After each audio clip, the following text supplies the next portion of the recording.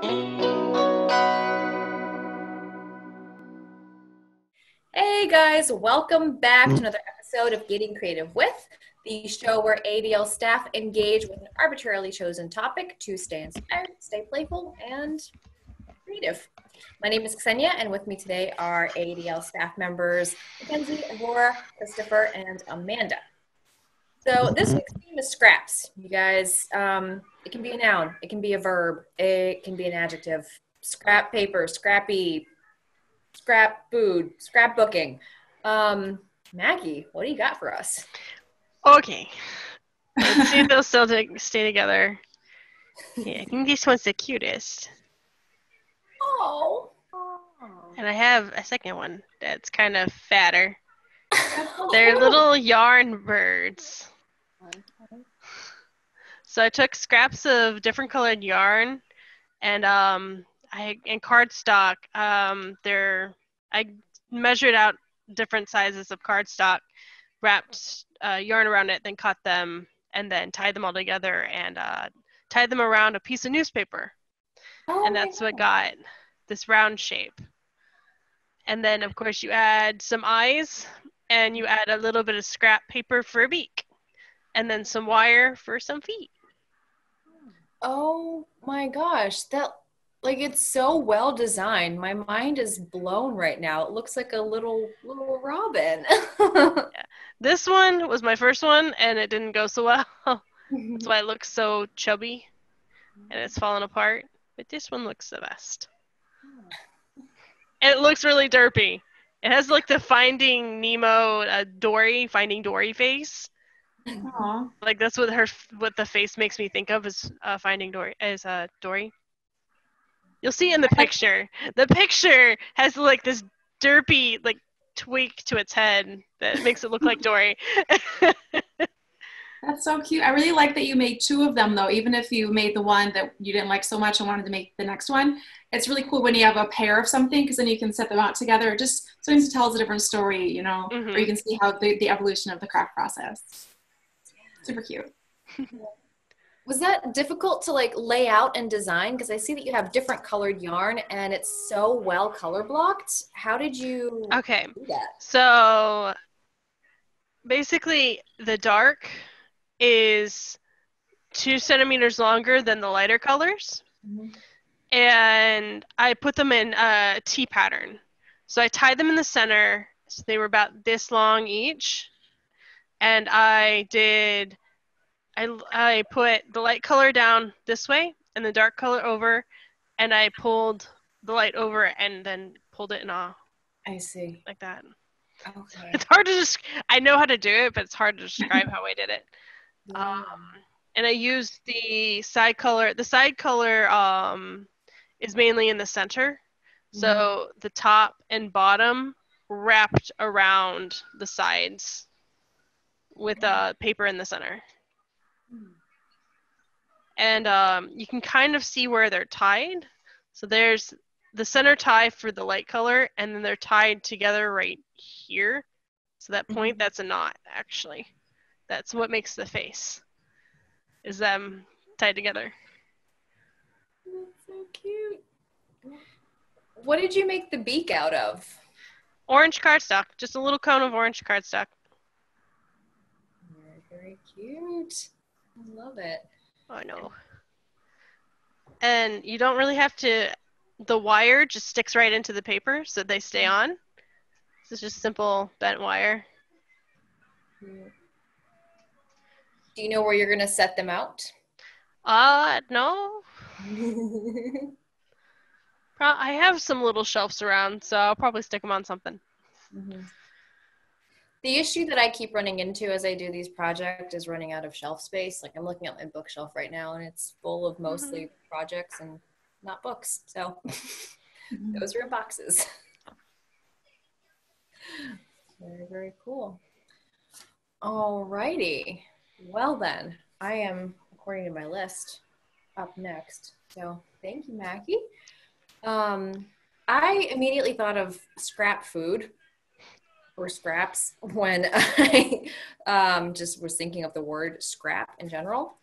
So I realized I had some fruit that was getting kind of soft, and I decided to go ahead and slice them very thinly using a mandolin. So I have a little lime right here, a little lime and a pear slice, and I dehydrated them in the microwave because I don't have a dehydrator. But luckily, the internet has instructed me in how to dehydrate very thin pieces of fruit. Because I love the detail in these fruits. So I was like, oh, you know what? I can make prints with this. So I used my little printing press and a brayer and just regular linoleum ink to make these fun little cards. They're beautiful. I love how the detail came up. Like the pears were my favorite. I did the pear a few times. Mm-hmm. And Wow. I'm like in love with botanical prints in general. Mm-hmm. But this was a really cool way for me to sort of capture the this one was like before I totally dehydrated the lime. It was kind of moist. I love capturing the details of plants and leaves and things like that, but I'm really bad at putting them down myself. So I'm like, oh, just let nature do the work. So that is my scrap project. I love the tones in the blacks and grays that appear in it, and just the texture. And I love that it's a small print, it's a small image. That's really cool. Yeah. And also use the nature thing to make something out of it. That's kind of neat too. I honestly was just happy to find a way to dehydrate fruit in the microwave, because otherwise, like, here, I tried doing it raw. Which one is this? I tried doing it raw. I just sliced it really, really thinly, one of the limes, and it turned out like that. So like the acid and the juices interacted with the linoleum print ink, and obviously I put a lot of pressure on it as I printed. Mm-hmm. So that didn't go very well, but hey, I love the process of it, and it was fun to see it getting more crisp and clear as I went on. So these will be fun little, I think, kitchen decorations for me, or even like a recipe card box cover of some sort. Yeah. You could write the recipe in the back of it and something. Yeah. I mean, and you don't even have to use ink. You could just eat them for a snack. There you go. I nibbled on the pear, to be honest. Not the one that I printed on. I did a different one. So yeah, no. Disclaimer, don't eat it if you use it for printing. That should be the warning. Yep. I'm surprised the microwave works for dehydrating. Does that work better than broiling or using a low heat setting on an oven? I found that it did. The reason being is like my oven isn't very reliable, and there are parts of it which are hotter than other parts of it. And the microwave was just really consistent. So as long as I dried the fruit pretty well beforehand and laid it on a paper towel, I mean, it took a while. I laid them out, and each like little batch took about 15 minutes to fully dehydrate, which is better than, like 4 hours or 5 hours in the oven. Mm-hmm. And it was even, so that was good, and it retained its shape. Whereas with the broiler, a lot of times, like when I tried it at least, a lot of times the broiler will singe things really badly for me. Yep. And this was just a much more gentle way for it to, and a less abrupt way for it to heat up and dehydrate. So that worked well. So that was really good. And I didn't want to spend like 4 hours with my oven on because it was really hot.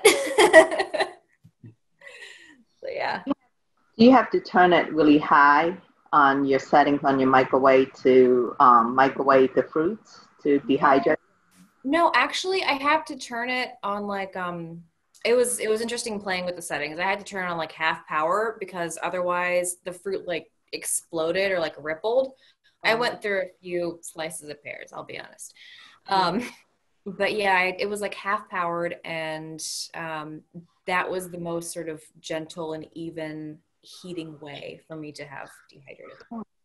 But really handy if you ever want to make, something like, for instance, the orange that I used, I could make like Christmas ornaments out of, because like orange is really for that reason. Mm-hmm. But yeah, excited to have tried that, and to know the detail of it. So cool. Thanks for listening to my little food scrap rant. Let's see. Aurora, you are up next. What do you have for us today?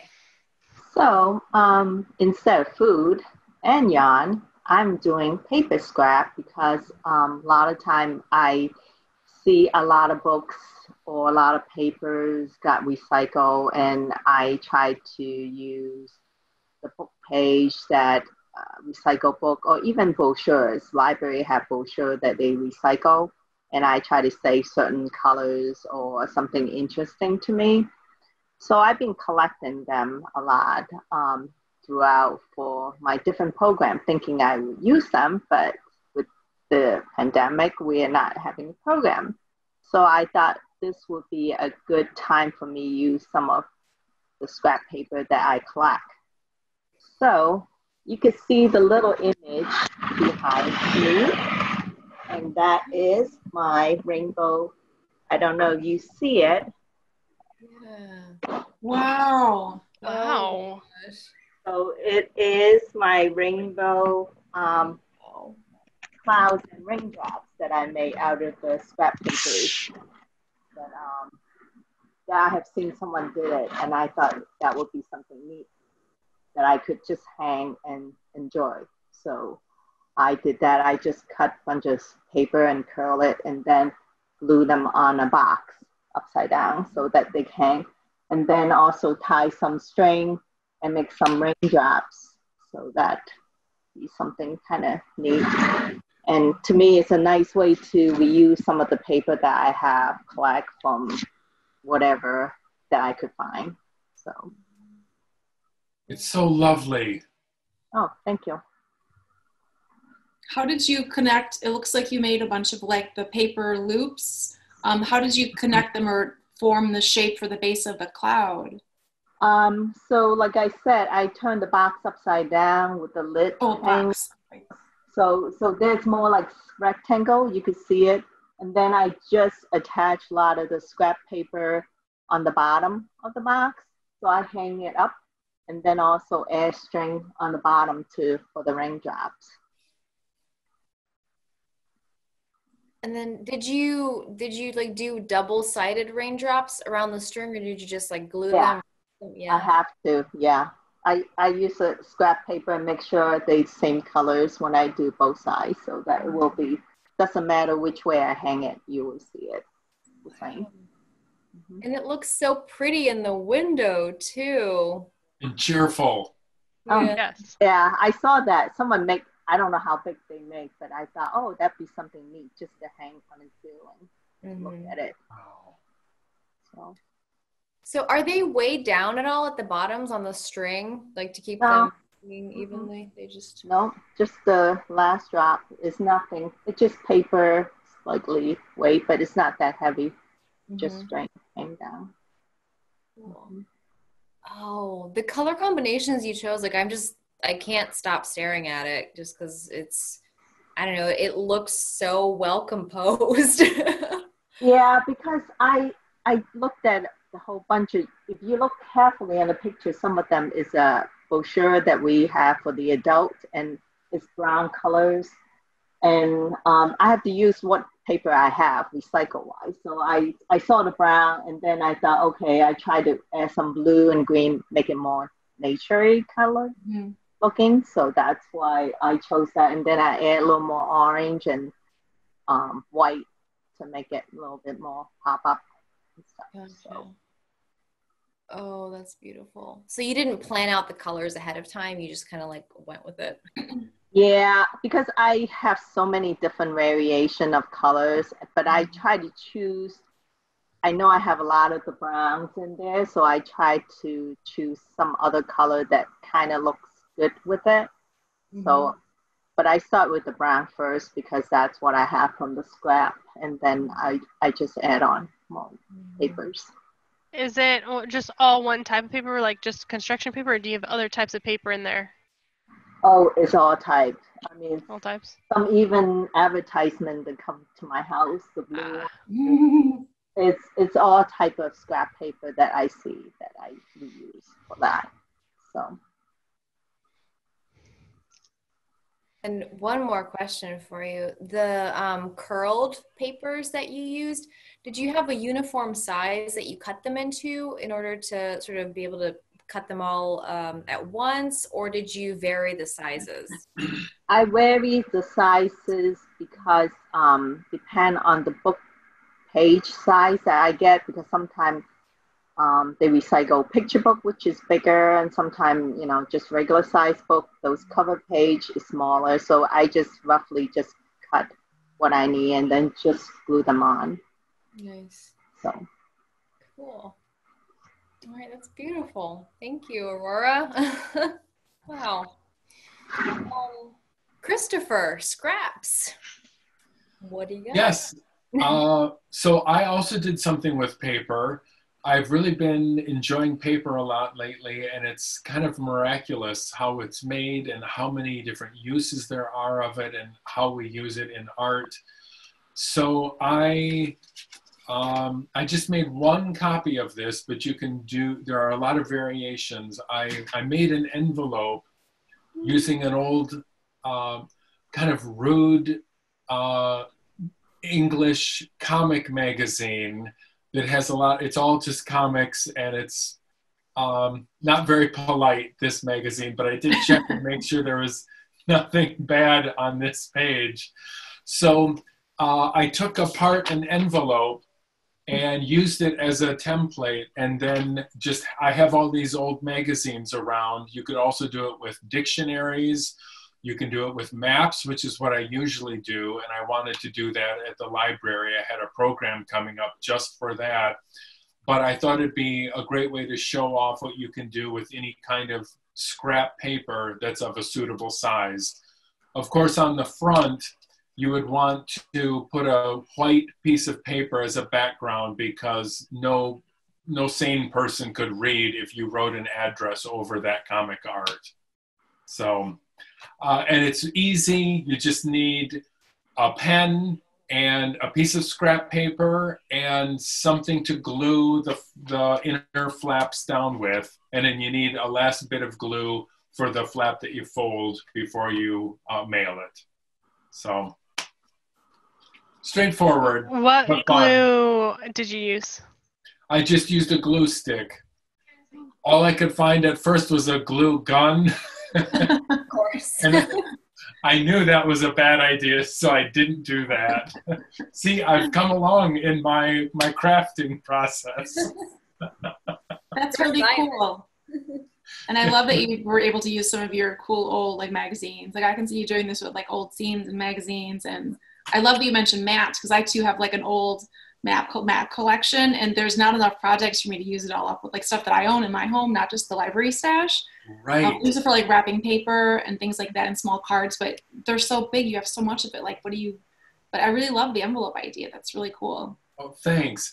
And just today, I have an old dictionary that I was going to throw out, and I thought about ripping some pages out of that to make these envelopes, because that would, you know, some just pages of text are beautiful, beautifully designed in their own right, and it might make a nice envelope design too. No. Do you have a way? Do you have a way to possibly like waterproof them or offer a little bit more protection for the envelope? Because I know mine, like, I know I have a friend in Germany, a pen pal, who sends me letters in those kinds of envelopes. And she sends them using like really, really thick, glossy magazine pages. So that's how she makes them. And they're almost waxy in their consistency. And I tried doing that with her as well. I was like, oh, let me just take a page out of like, you know, Good Housekeeping. And it came through so torn up and like wet. And she just like, oh, glad I got this letter in time. But yeah, could hardly read it. Right. Yeah, this one is really thin because it's from this comic magazine. But if you did use a thicker paper or even something from a discarded book, with thicker, glossy paper. That could work really well. I think some of the commercial paper has clay in it, if I'm not mistaken, and that's what gives it a lot more sturdiness. I wonder if you could use Mod Podge even to create a little coating on it too. Yeah, you know, I'm sure there are things that you could, or something like, what do you spray on a pastel chalk drawing fixer? Fixative, yeah. Right, maybe that would work too. Yeah. There's also a spray that you do for felt boots. I know, like, Oh, I know my mom had a shoe spray that waterproofs those cloth shoes for winter. I think Scotch Guard, aren't they? Like for protective Scotch Guard that does that. Mm-hmm. Yeah, now that you mention it, we have a bottle of this waterproofing stuff for our tent to like reinforce the seams of it. Right. Cool. All right, well, thanks for that. And I have to ask, do you plan on sending somebody a letter in that envelope? I do. I've always loved writing letters so much. And I have just boxes and boxes of letters that people have written me with crazy envelope art and decorations and a lot of fun stuff. So yeah, I'm sure this is going to go in the mail before too long. Nice. Thank you, Christopher. Amanda, hello. Hi. So I did a few things with scraps. My collection of craft supplies is minimal. I've really pared things down over the years, and I didn't want to use recycled materials. I didn't want to go to my recycling bin. I wanted to use things that scraps I'd had from other crafts, and I went and I was poking through all my things, and then I found this. This is one of my favorite things I have in my craft supplies. It's just this basket, and it's full of all of these fabric scraps that are useless other than bringing me big joy. It's just a giant stack of fabrics, and they're all of the different colors of fabric where I test all my block printing on fabric on. So it's just a whole stack of all these bits and pieces, different colors and prints, and it's just insane. There's just so much of it. And I just love them all, and I love flipping through them to see what color ink I put on what color fabric. Some of these blocks became bags, some didn't. I used to print yardage of fabric where I would have a lot more scraps left over when I would cut out the pieces I wanted from it. But it's just really fun to also to kind of look back and see what colors I was printing and what shapes I was printing. So I went to this giant heap, and I laid them all out on my bed, and I sorted through them and found some of my favorites. And I decided to do a little collage with the fabric. And I used an embroidery hoop, and this is what I came up with. Oh, wow. So this is a 7-inch embroidery hoop. And what I did was I tried to find, and I didn't pick my favorites necessarily. I tried to pick ones that fit on here. So this turquoise in the back is a full piece. This beige, the avocado, is a full piece. And then this like chartreusey green is also a full piece, just to give it a base. So you can kind of see the back of it, just to give me a base. And so what I did, and my sewing machine was in the shop, and I just got it back last week, and I was going to do all hand, but then once I knew I was getting my machine back, I wanted to do a little tester. So this is the first thing I've sewed besides like test stitches with my machine being repaired, which is beautiful, and she's quiet and wonderful. So I did mostly machine stitching. So I just machine stitched the main 3 pieces of fabric together, and then I kind of laid out the fabric before I print on it. The edges that are raw ends up with these little fringes, and so I like the little fringes on there just to give it a little bit of texture. And then I tried to pick pieces that fit, and so there's several little small pieces that I attached to it. And again, I use my machine, and I just use the same color. I use a lime green thread, which to me is sort of a basic neutral. It's my version of like a white or a beige. So I use lime green.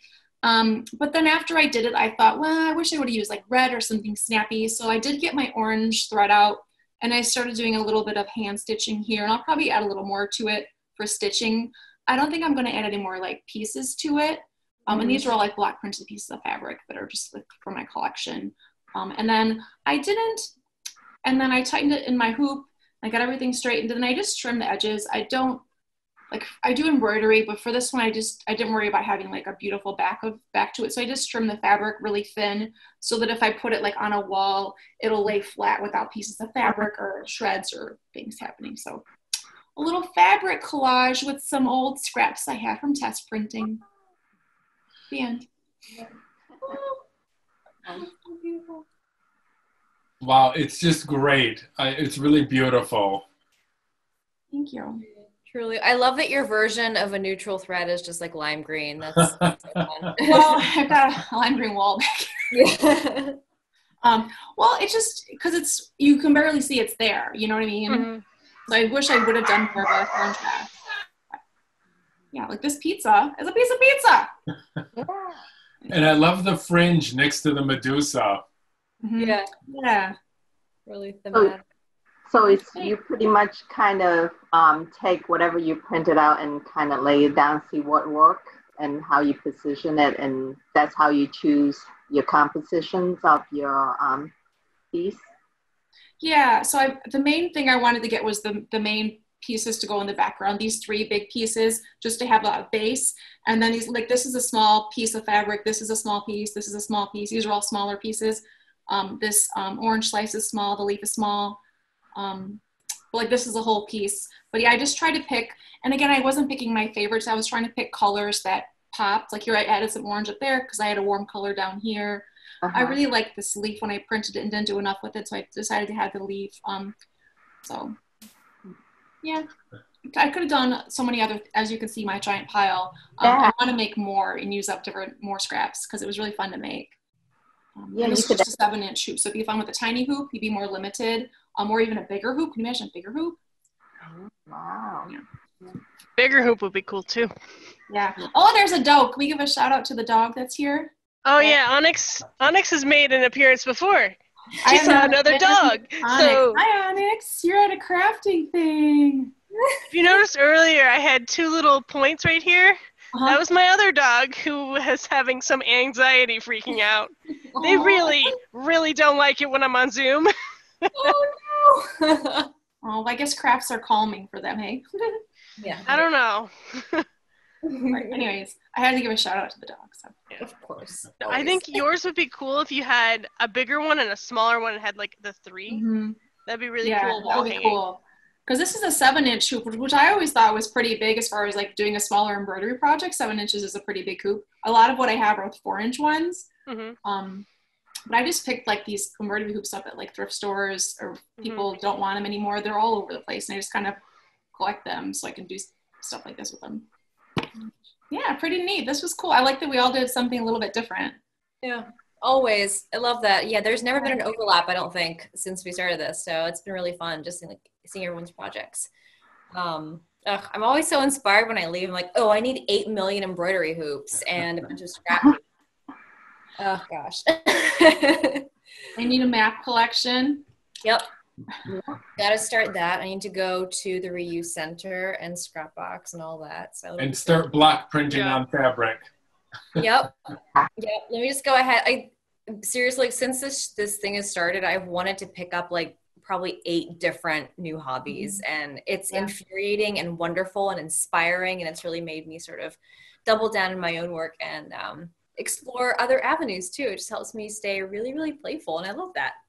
Yeah, well, hopefully too, we've inspired some viewers to try their hand at some new crafts or things they wouldn't have thought of with their scraps and pieces they have at home. Yeah, exactly. Scraps are great. You can always make something new out of them. Well, you guys, thank you so much, as always. I know I say this every time, but you're amazing. I'm always overwhelmed. This is great fun for me every single week to play, but also just to see what everyone's project is. It's really cool. Alrighty. Well, with that, I think we shall end it. Thank you so much again, and I'll see you guys next time. I think next week's theme is bottles, so... Nope, it's blocks. I'm on that one too, and I got an idea, and I'm so excited I haven't done it yet. Oh my gosh. I literally... Mine does not involve block printing.